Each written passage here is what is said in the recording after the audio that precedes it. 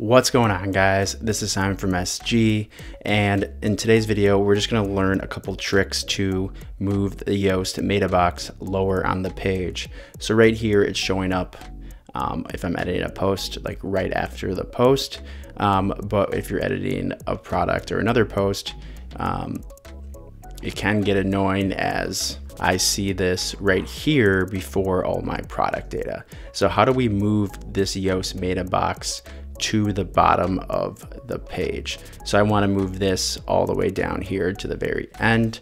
Well, we can use the free Code Snippets plugin. So I'm going to go to Snippets, and I'm going to add a new snippet, and I'll put that free Code Snippets plugin in the description box below as well.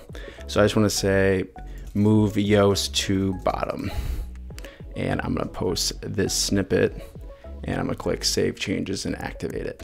So now if I come back to a product that I edit or another post, I can see that this Yoast meta box is at the very bottom of when I'm editing my product or editing another post in WordPress or WooCommerce.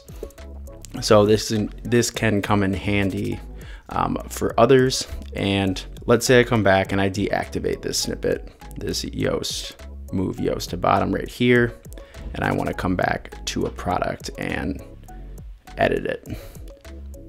So with the snippet deactivated, Yoast is back up at the very top. And obviously I can move this down right here, but this is only going to be for me as a user. So if I do it like this with the snippet deactivated, that's great for me. But if I go to another administrator user, so for example, if I switch to another administrator user and I go to a product and edit it, that administrator user is going to see Yoast right away, right? So he sees it again at the very top, and it can just get annoying. So if we want to do it for all of our users on the site, so this is the other user, we got to make sure the snippet is activated. So if I activate it again, and then I'm still impersonating the other administrator user using the user switching plugin, which I also can link in the description box below. But with the snippet again activated, Yoast SEO meta box will always be at the bottom. So that is just using the Code Snippets plugin and this, this function to, return the meta box priority lower down the page.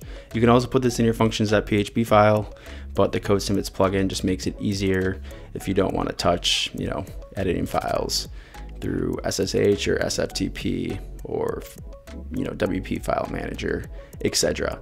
So that's it for today, guys. If you got value out of this video, make sure to give me a thumbs up, give me a like, and all the links can be found in the description box below.